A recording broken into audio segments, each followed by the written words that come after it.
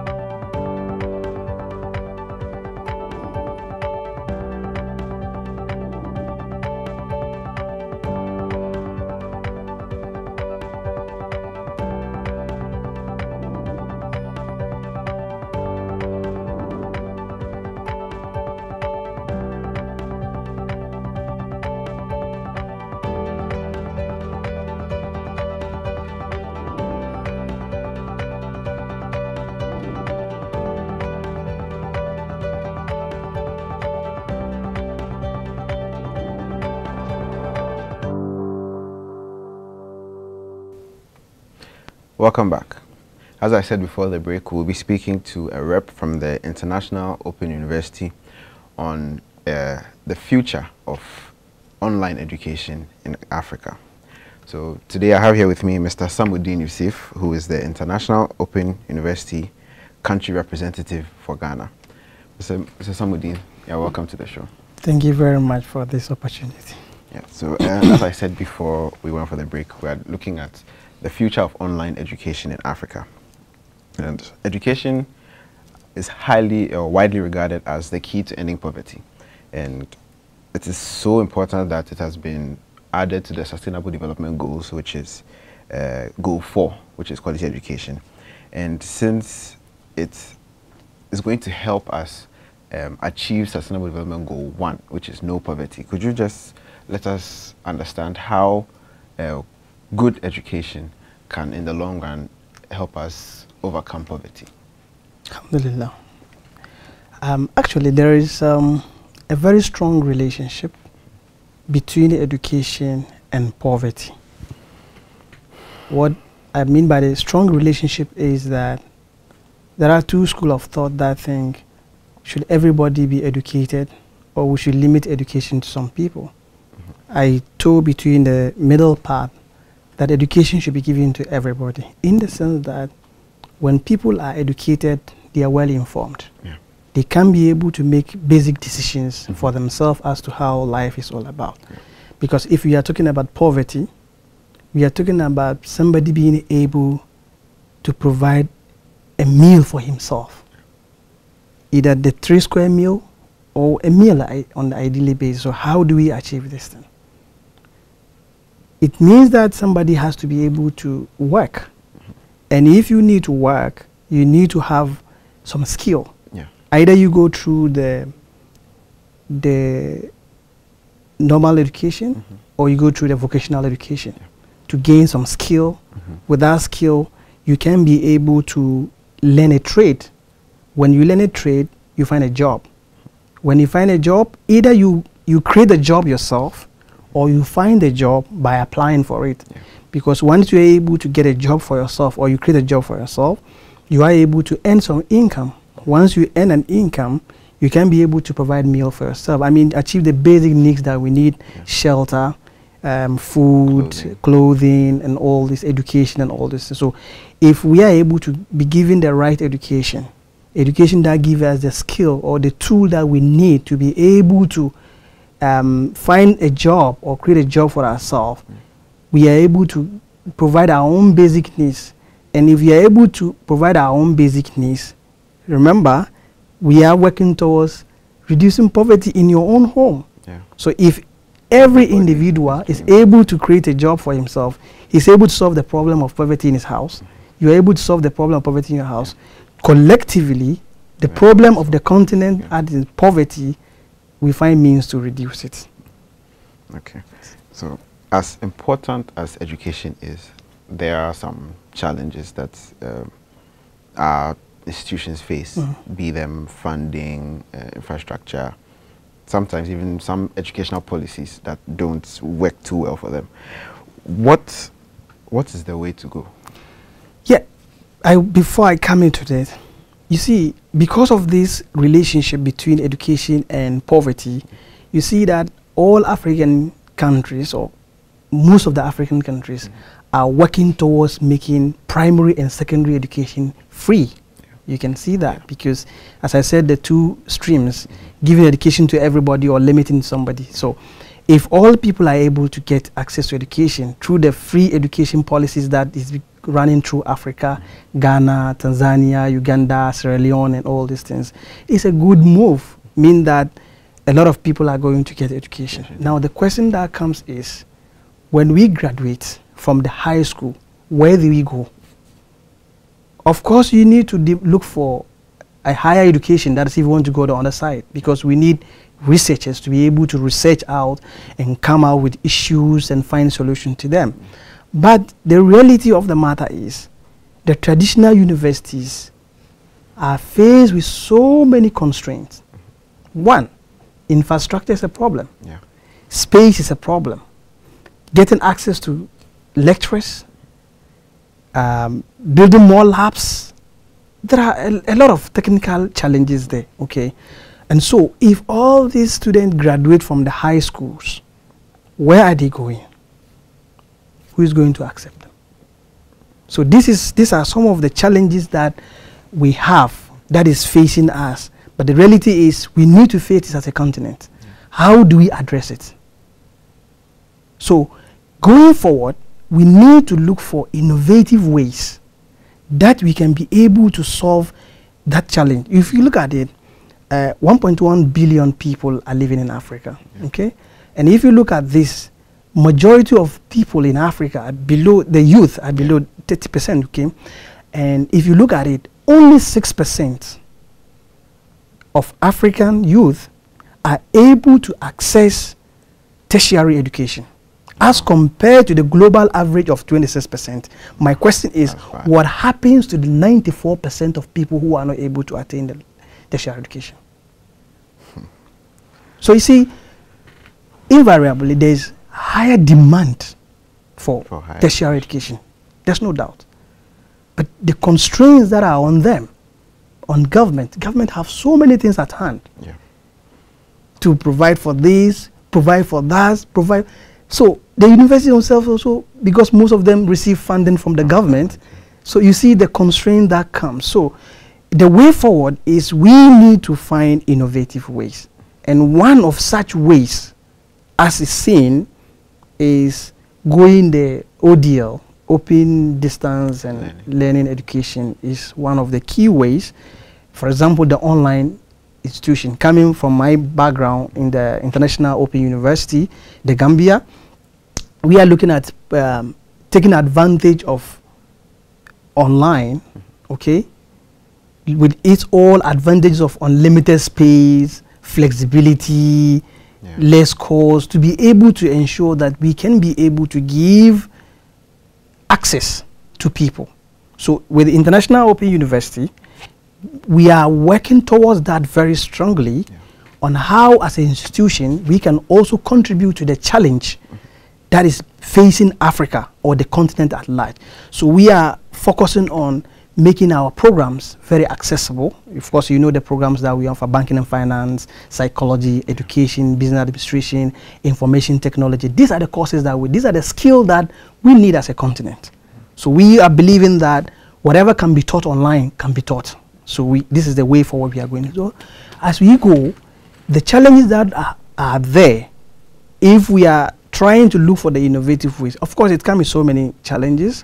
One is the issue of internet, okay? Number two, access to PC, computer. Even though we are trying to make education accessible to everybody, it's not everybody that has access to computer.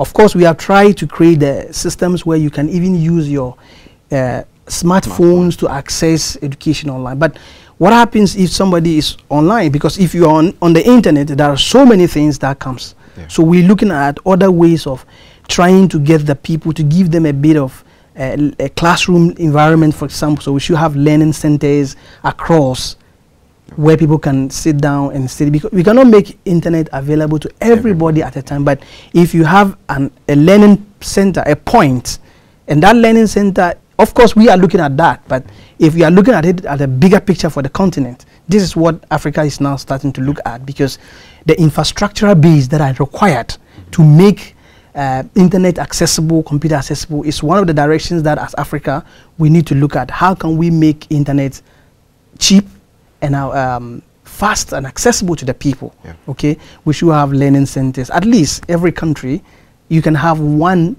multi-purpose learning center in every region or provinces that you find yourself, so that people can go and access courses and all these things. So if we are able to get things of this nature, it can help in advancing the cost of making education accessible to the people. Okay. So, as you've mentioned, using the internet has its own challenges. What strategies, in your experience, do you think can help to bridge this gap? Some very practical examples, possibly things that you have done at your institute. Okay, for us, for example, as an open university, we have come to realize that making education is a right for everybody. And so, of course, you know the cost associated with universities. It's very expensive sometimes. And we have tried to make our programs as affordable as possible. We charge as low as $70 for a program. So in a whole 4-year program, you pay less than $500, depending on the country. What is the standard? Yeah, it is a range, depending on the income level of the country. Okay. In Ghana, for example, we pay $90 per semester. So a whole 4-year program is $720. Okay. In Sierra Leone, they pay $70. In the US and UK and other developed countries, they pay $120. So it's a range that we are looking at. Okay, even with this one, people are finding difficult to be able to afford it. Okay, not to talk of that. So we have introduced 2 projects. Okay, we have the scholarship project, where our target is to make, of course we have 2 stream scholarship that is open to everybody. Then we have introduced this 1 million scholarship project for Africa.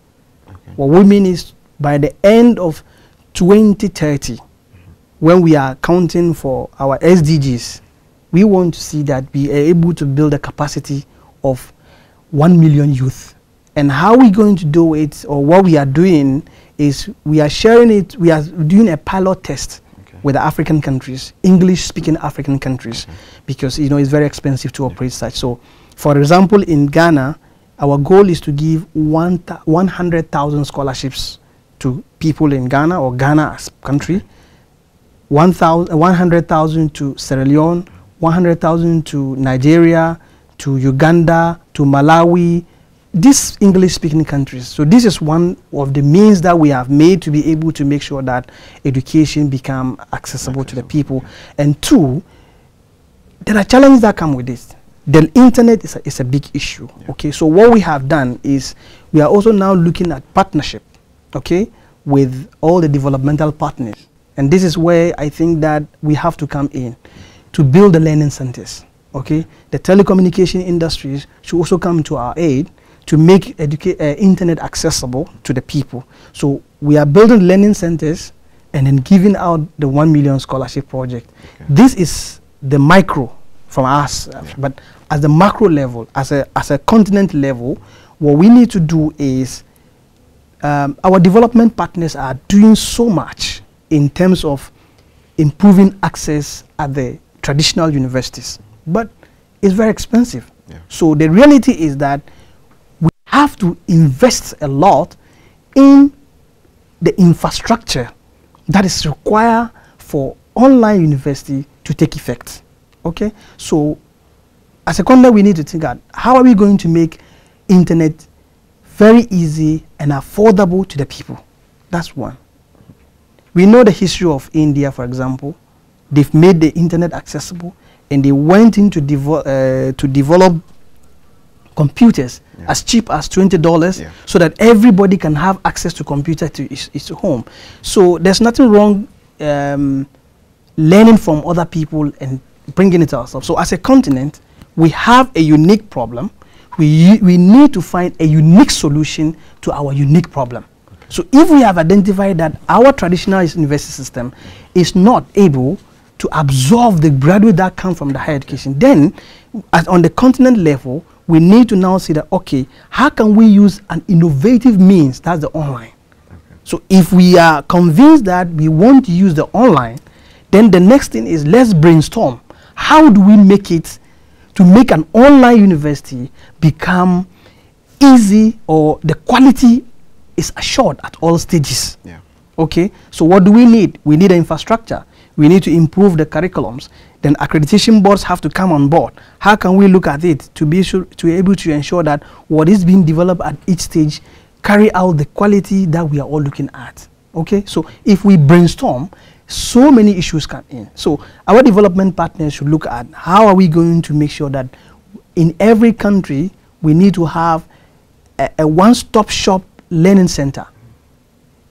It can be used as entrepreneurship breeding point, ideas for a lot of. So if we have an office, a bigger office with computer infrastructure, with internet fully connected, students who are schooling at home and do not have access can take advantage of such center. So our development partners should look at that. For example, if you take Ghana as a country, for example, in each of the 10 regions that we have, or plus regions that we have, we should have a learning hub in Ghana. Okay. So and would that be the responsibility of the government? Or government alone cannot do this job. It is too much for the government. Government has a lot in its hand. So the development partners have it. You know, if you look at the Islamic perspective, there's something they call leaving something that can bring you reward even after your death. They call it sadaqat jariyah, something that you can gain benefit even after you are dead. One of them is digging a well. If you dig a well, people will continue to drink from the well. If you construct a bridge, people can cross the bridge. If you build a school, people will continue to learn. So there are certain things that, you know, you can't carry everything when you are gone. But there are some works that good deeds that when you leave alone behind, it will bring you more reward even after your death. That is the only thing you can take with you, your good deeds.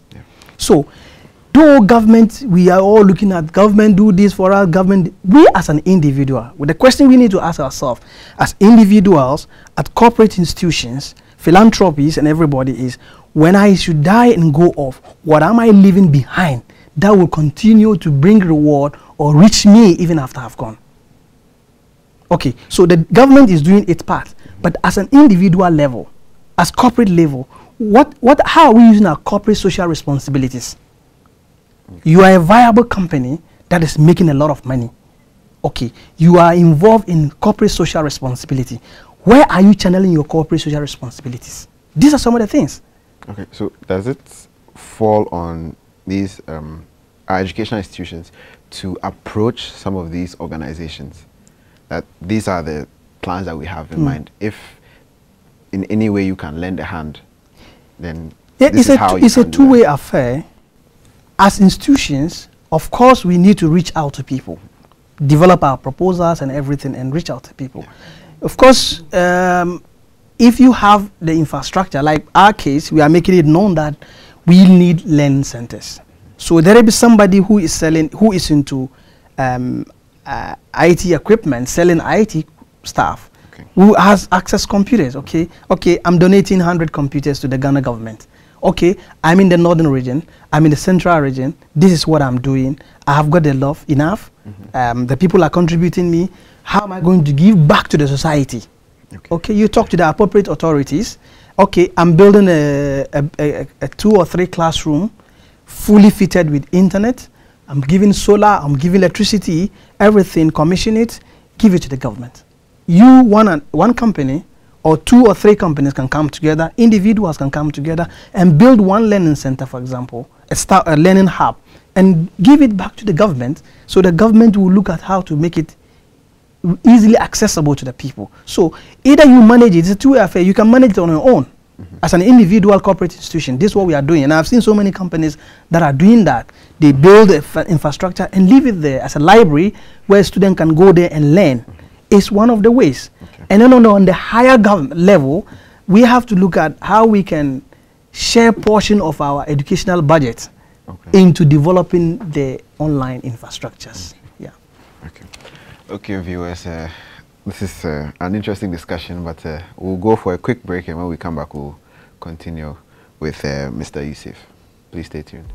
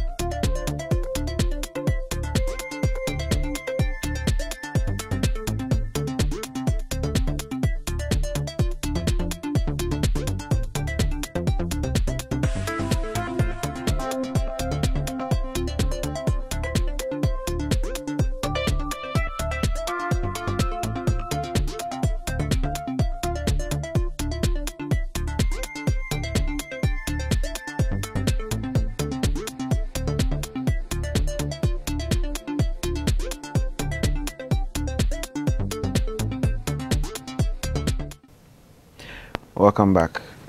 If you're just joining us, we are discussing the future of online education in Africa, and we have with us Mr. Samudeen Yusif, who is the country representative for Ghana for the International Open University. Okay, Mr. Yusif, let's look at a perception of online education. Some people prefer that you actually physically were in an institution and you received your education there, as opposed to getting your degree online. Why is that, and how can we change that? Does it have to do with people feeling that online education is not of the same quality as like going to a school physically? What is the reason behind this? Yeah, there are so many studies when it comes to challenges of open universities.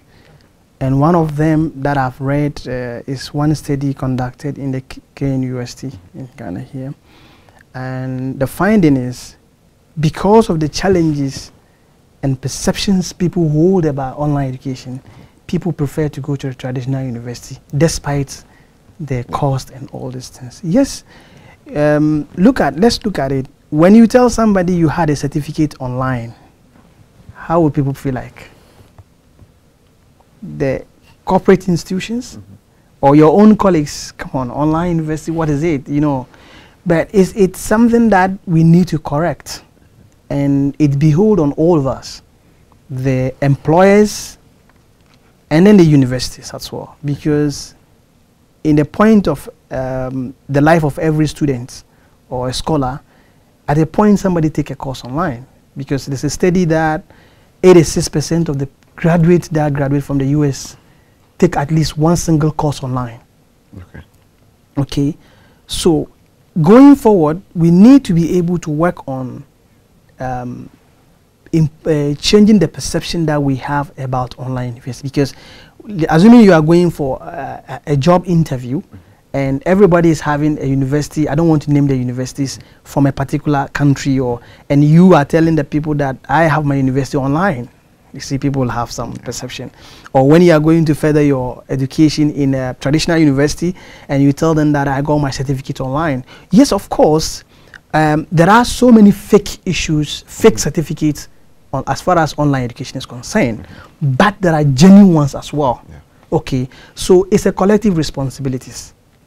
Knowing very well that we have a unique challenge as a continent, African continent, and we want to find it. Now we need to fine-tune the online education system, so that we can remove this chaff or the fake ones that are existing. We need to streamline everything, because with this, when we are able to streamline things and able to identify those that are giving authentic or high quality education as against others, then you see that it becomes easy. Then that's one side of it. Our employers, once you know that this person had this certificate from a university that has been vetted well, you need to employ the fellow, give him equal opportunity for employment. All right? The tertiary institutions should also be able to accept people who get certificates online from sources that are okay, accept them to do their advance their studies in their traditional universities. So when we are able to do this, then it instills some confidence in people who are going to access education online. I remember in Ghana some time ago we started a TV program, the Presidential Special Initiative on Distance Education, where people can learn English, Maths, and Science at home. This is a very good initiative, but we need to advance it, make it more acceptable, find out the challenges that comes with it, and resolve them. When we're able to resolve them, employers are giving equal employment opportunity to people who also get education online, and those who universities are able to accept. We can be able to, in a way, deal with the issue of perception. And of course, it comes with my marketing background. We need to give a lot of awareness creation. We need to sensitize the public about online education and how what is available. Practically, when you look at the content of online education, sometimes it's a lot. There's a lot of things that you need to cover up. And as an institution, we've taken note of that, and that is why we have over 80,000 learning centers across the globe. And we have country offices where people go there to take their final year examination under supervision. Okay, so because it's online doesn't mean you can cheat. No, you have to write it under supervision, like it's going on in the traditional school. And your assignment for our system is we are using the VeriSite. Okay, so you write your assignment, you need to upload it through a VeriSite. Once we identify that you copy from sources, your assignment is cancelled. You need to redo your assignment as well. And we are using the Moodle system where examination is conducted in a fair manner, because when we are all doing IT, for example, or we are doing banking and finance, we are writing the same paper. Your question is entirely different from my question. Your question 1 might be question 50 of yours. So these are the systems that we have been able to put in place. And before you even write an examination in any of our centers, we demand that you prove the ID card that shows that it is you, so that nobody can come and write your assignment for you. So on the quality assurance level, this is what we are doing, and more, because there are so many advancements. Technology is evolving all the time. So we are also ready to fine-tune all and bring everything that is required to make sure that anybody that take an examination or graduate from our school and bearing our certificate represent what he is.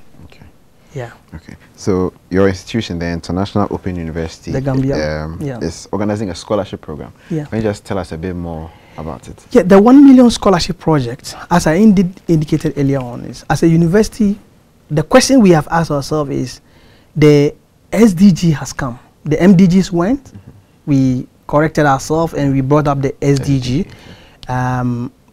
One of the key is to fight poverty, end poverty in all forms. As an institution, the question we ask is, what is our contribution to achieving the strategic development goal 1, ensuring poverty? So we brainstormed that, education, there's a strong relationship between education and poverty. So if we are a higher institution that is building the capacity of people, then why don't we build the capacity of people? Because once we've established already the relationship between poverty and education. So based on this, we are now looking forward to giving up 1 million scholarship to Mother Africa. And somebody will ask, why Africa? Because we need it more. Okay? So this is what we are doing. And it's open to everybody. Okay. There's no discrimination. Once you meet the criteria, what is the criteria? What is it that the traditional universities are requiring for somebody to be able to get access to tertiary? How many credits are you supposed to make?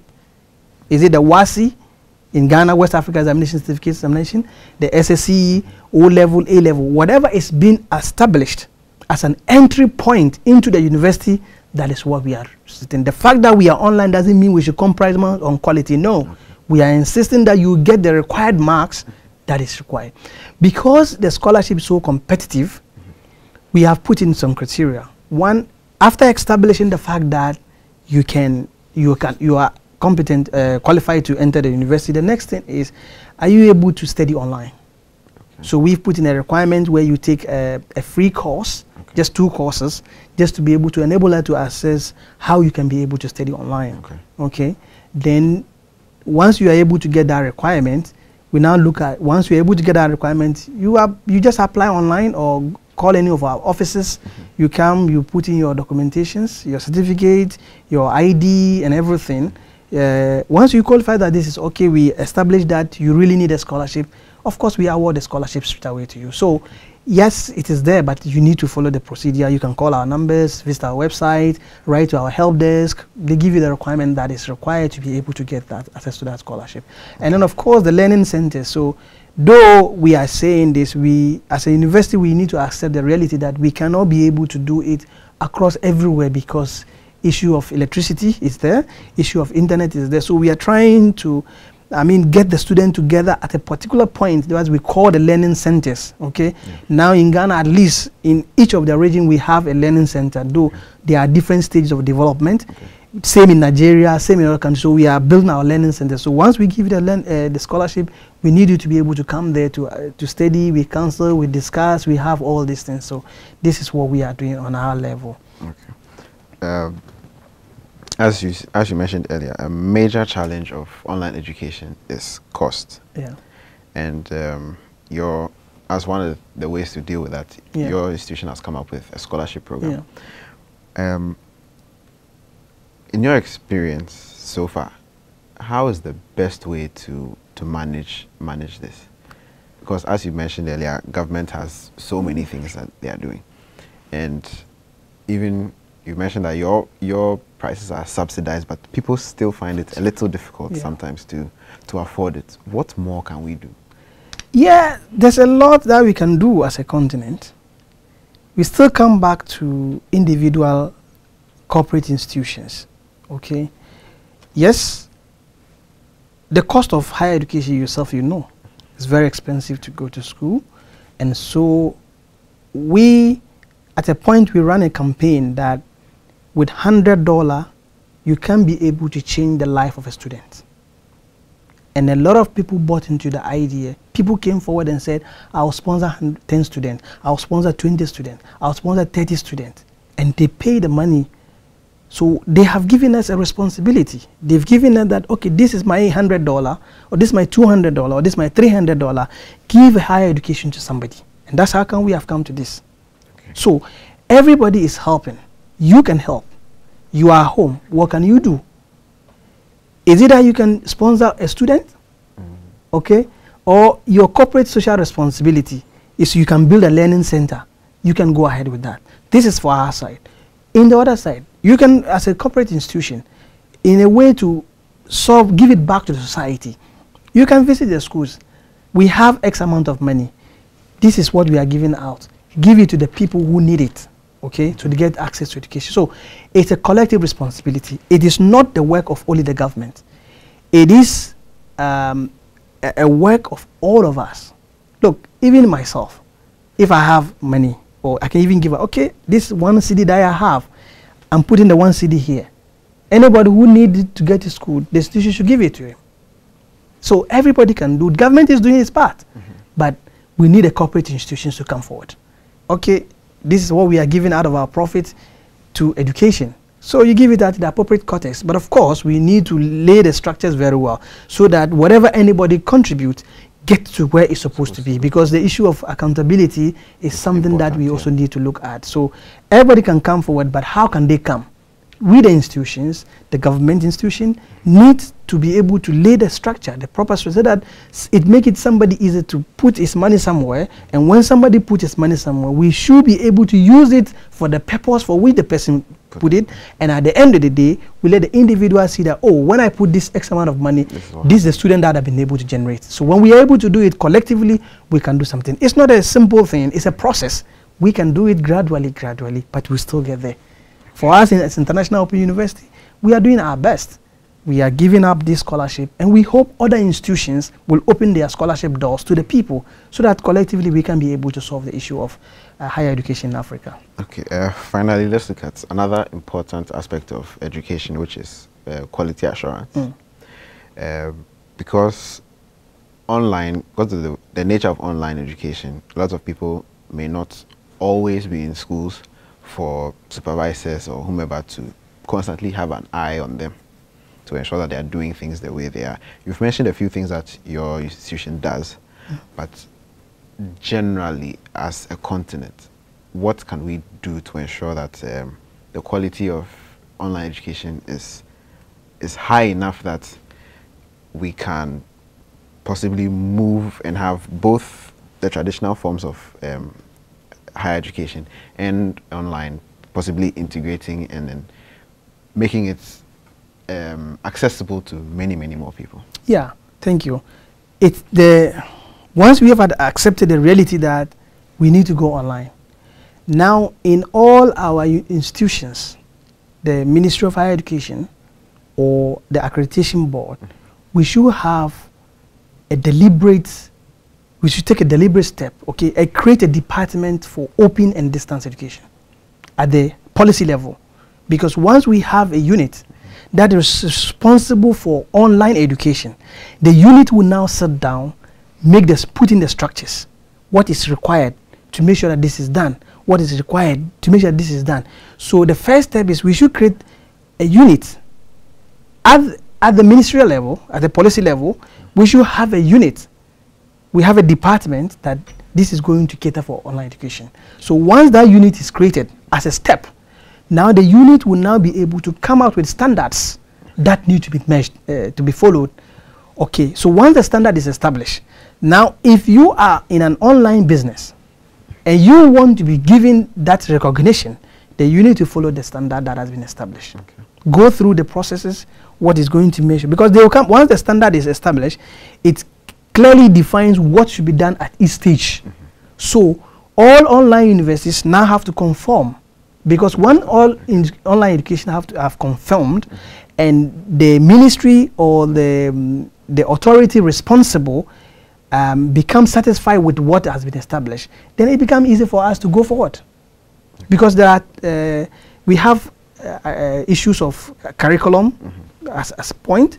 And then this question of how do we ensure that what you are learning is the right thing, nobody's writing your examination. Because if we have such a department that is focusing alongside the traditional university, looking into reviewing the whole system of online education, they can come out with a standard. So once this standard is established, it becomes easy, very easy for us to integrate the online education into the normal education system. So this is, I mean, there are so many possible ways, but this is what I look at as a step. We need to convince ourselves that we are ready for it, okay? Yeah. Then we need to create the units, the department, that will be that. So once the units are created, then all those who offering credible online education need to come forward and meet the standard. So those that are able to come forward boldly and meet the standard, they keep on moving. But those that are fall short, we see how we can help them and upgrade them to be able to come to the standard that we are requesting. Yes. Okay. It's been a very informative discussion, but if you have any last words, final words that you'd like to share with Africa, I think this is your chance to do that. As a continent, like I said, we have a unique challenge and we need to have a unique solution to it. Getting higher education, meeting the gap between higher education is a collective responsibility. The government has a role to play, we the individual have roles to play.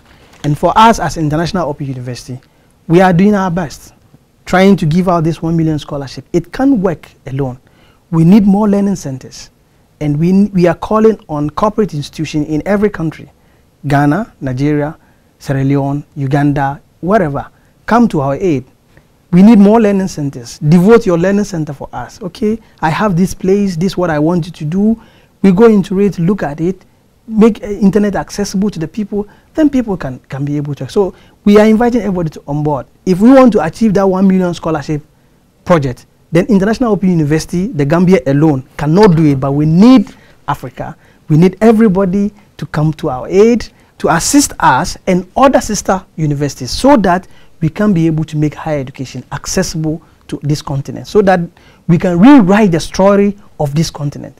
This continent is known to be poor, but we have what it takes to come out of this poverty. But it's not only the work of one person. All of us have to come together, and we can be able to change Africa from where it is as a poor country to a competitive world where everybody will have a 3 square meal, God willing.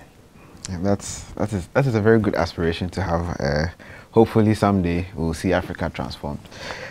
Viewers, we've been discussing the future of online education in Africa, and we had Mr. Samudeen Yusif, the country representative for International Open University, the Gambia, to discuss with us. I hope you enjoyed the discussion, and we'll come again next time. Please stay tuned to other programming from AAU TV.